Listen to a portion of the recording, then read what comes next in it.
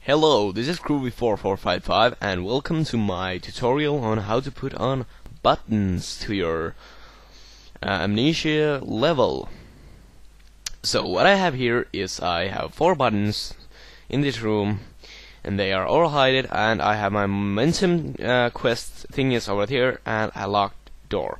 So when you walk through that door, it will say that I need to find a way to get through. So what I have here is I have button 1 and button 2 and button 3 and button 4. So it doesn't this is kind of a lame tutorial because you can only press those buttons once when you have loaded this place.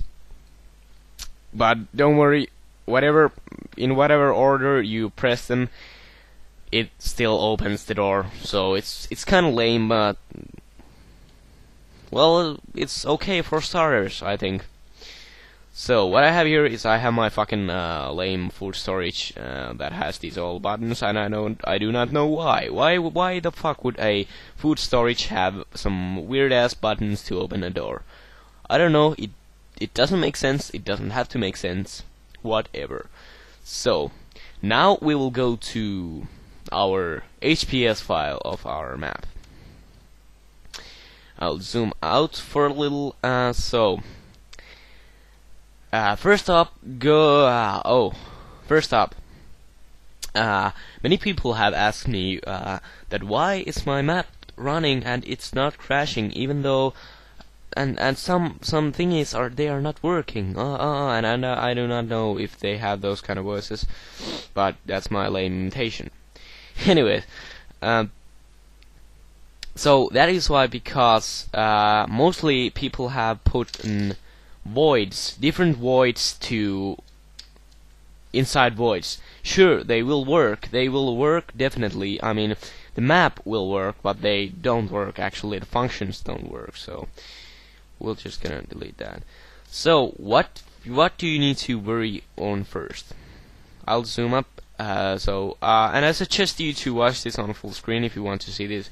So you don't have to worry about this. These are not for you. They are for me.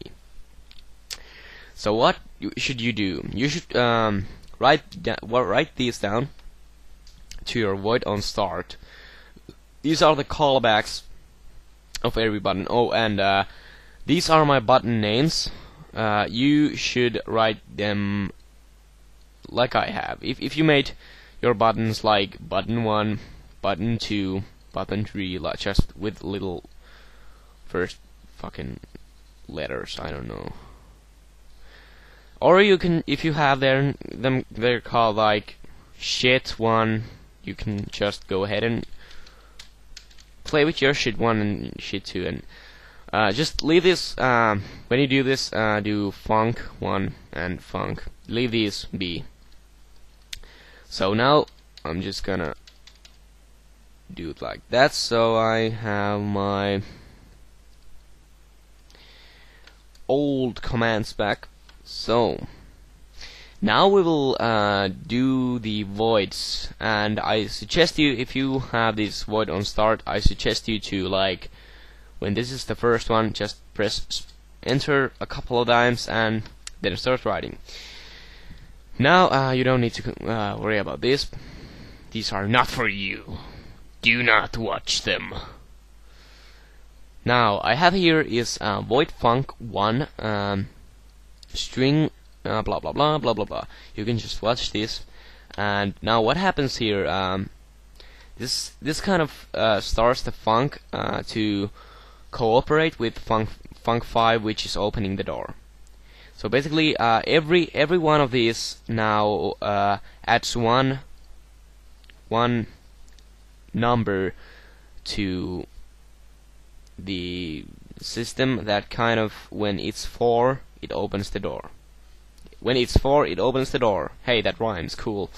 So what you want to do is bracket and then tab once, bracket and then tab twice and put this, and again tap twice and add this, and tab once and curly bracket in, I mean inside or whatever here, and then one over here. So what happens? These control it, and these have. So basically, if you have it like this, now it will just continue until it finds his partner or she's partner. I don't know. Maybe his partner is he. I don't know. Maybe he's gay. I don't know. Anyways, you should also I mean, you should always have these.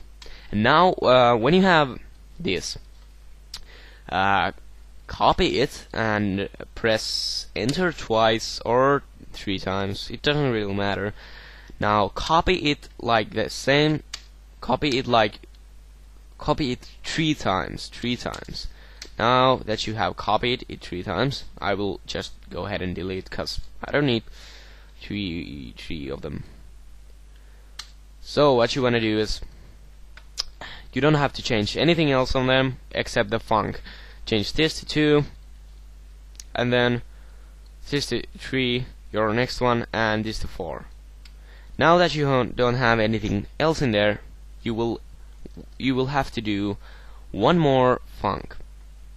So void funk 5 and brackets and bracket opened, and then tab once and this text and enter and this, and then tab twice and this shit here. Oh crap. Oh, come on. Oh.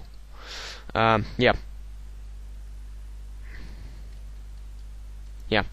So, and then tab twice, and don't worry, this is just going like this cause lack of space.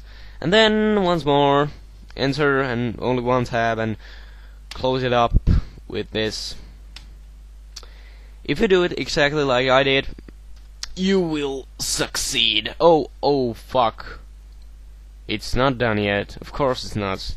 Of course we have to name our door and put a door name of. I'm sorry, I'm stupid.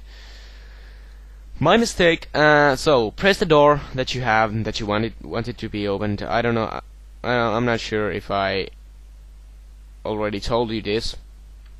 Oh, I did. So I named my door button door 1. Just with little letters. No big fancy letters or anything.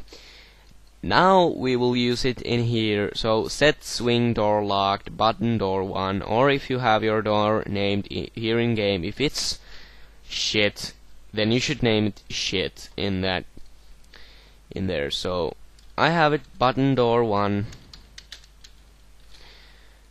So yeah, so basically that is how you do buttons. It's simple as that. Thank you for watching. Thank you very much, and I will answer every question on HPL or scripting in my comments. Yeah, and next tutorial is going to be about lightning, and after that I think I'm going to have a tutorial on putting entities active, such as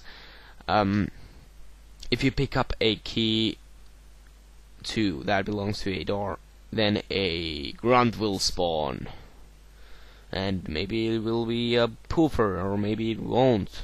Anyways, thank you very much for watching, and I hope it helped. And anyways, comment if you have any problems of whatsoever with your scripting, and you can also PM me, or yeah. Thank you.